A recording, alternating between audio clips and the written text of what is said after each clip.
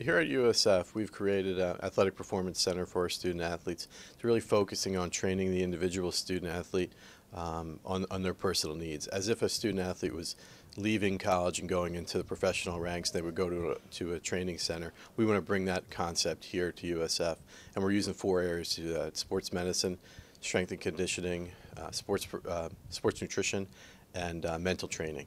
We actually evaluate each of our student athletes from a functional performance standpoint, and then from that we develop their physical programming, and we'll do the same thing from a mental and nutrition aspect as well.